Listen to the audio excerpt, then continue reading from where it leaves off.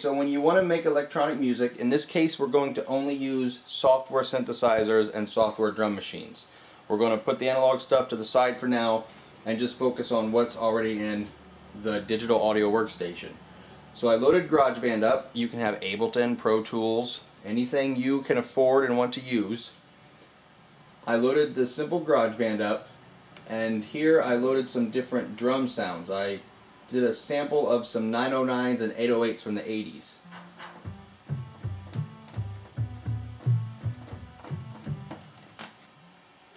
Now I don't have this mixed yet, so some of the volumes might be a little off. Okay, so I loaded up 3 different drums and then numerous synthesizers. This one is called Cyclop, and we'll get to that here in a second.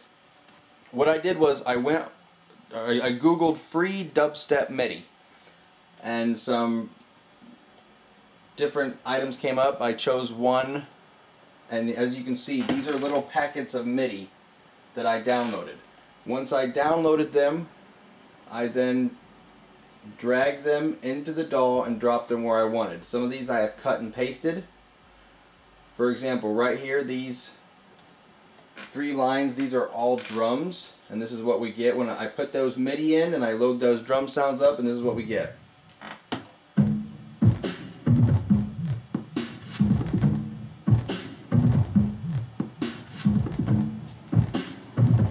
And the reason I loaded 3 different sets of drums, if you want to know, is for different effects.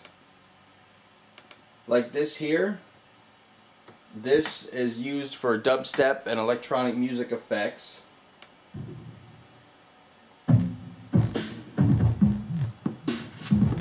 You hear that? That's using this Effectrix. So what I've done is I've broken the drums up into 3 tracks, so as they go they'll kind of get some different effects. I'm trying to go over that dubstep sound. This song is very early in the workings. That's why the sounds are a little off. It's not mixed properly. And now after I did those drums, I loaded some MIDI in for these synthesizers. I mostly use Cyclop. This is a very popular synth for dubstep and electronic music.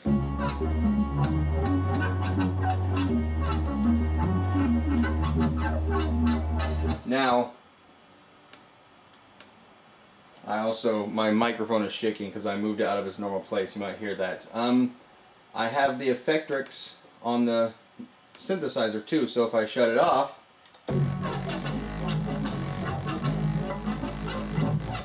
I turn it on,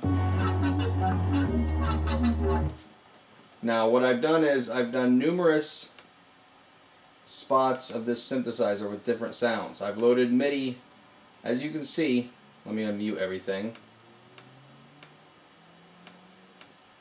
I have multiple tracks here going on, and each track is either a synthesizer or a drum machine. I tried to keep it very simple, and each synthesizer or drum machine has effects to it. This is another common effect. This is a limiting amplifier to boost the sound of that synth.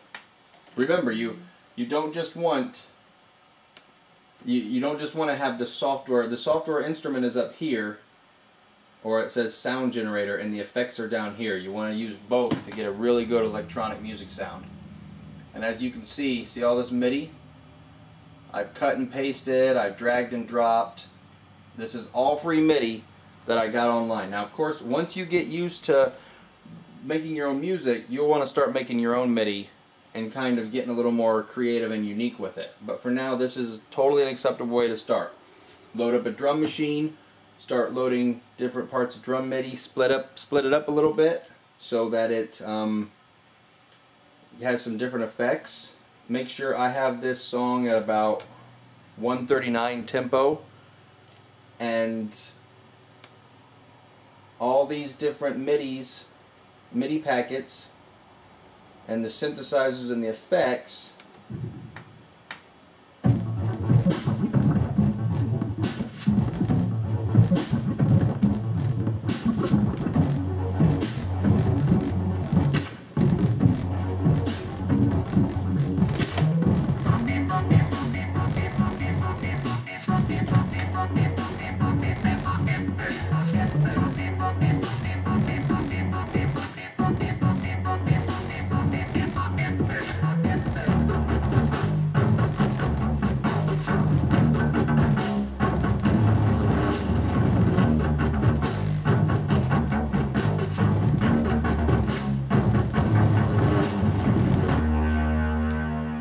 let me actually, you can pick where you want the sound to come out of on GarageBand. To make this video I moved a few things around and there's too much shaking going on at the moment, so let me have the sound come out of the computer instead of the speakers. I wasn't thinking about that when I started making this video. So we also have to tell the GarageBand where the input is, and the input is mostly coming from within the computer and this MIDI keyboard.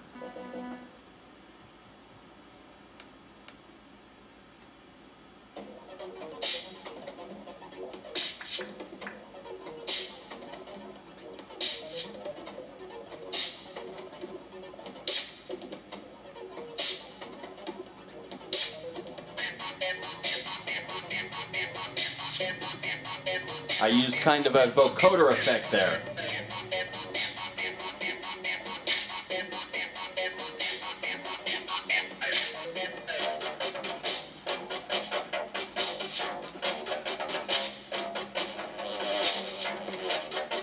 Now it's not quite pure dubstep sounding. I'm kind of taking some liberties. I don't like to stay specifically just in a genre, but as you can see, this is what you need to make electronic music. You need the digital audio workstation. If you have analog instruments to plug into it, that's great. If not, you can use built-in instruments or buy software. Most of the software I have bought separately. Once you load MIDI packets in, you can actually adjust the MIDI. So that's nice about MIDI, is you can adjust where it goes, and you can also change the instrument. If you decide you want a different instrument or sound, that same MIDI, those same MIDI notes will be played, but just with that new sound. So right there is the very simple basics of recording an electronic music song. Like I said in the article, really Google. You're going to come across problems. You might not get a sound out of your MIDI keyboard. You might need a different sound card in your computer, or you might wonder why sound is very low and quiet. That's why you sometimes need effects like this to boost it. Basically, the studios of the 60s and 70s and 80s and even 90s, what used to be actual equipment that people worked with, now is all within your computer. And that's essentially the best way to start making electronic music, is to start with the inner software and the synthesizers, get some free MIDI online, start piecing it together at a good tempo, and just practice. That's the only way you can learn music, whether you're playing guitar or making electronic music, is to practice, practice, practice. And before you know it, you'll have all this down, and you'll start advancing in your equipment and advancing in your digital audio workstation, and hopefully making some very good music.